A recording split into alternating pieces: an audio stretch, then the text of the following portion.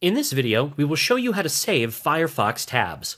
First of all, click on the Start button and in the search bar, type in Firefox. From the search results, open Mozilla Firefox.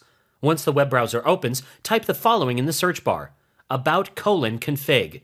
Once you are done, hit the Enter key on your keyboard in order to access the advanced settings. You'd be warned here that changing any of these settings might harm the security or performance of this browser. Click on the button titled "I'll be careful, I promise," in order to proceed further.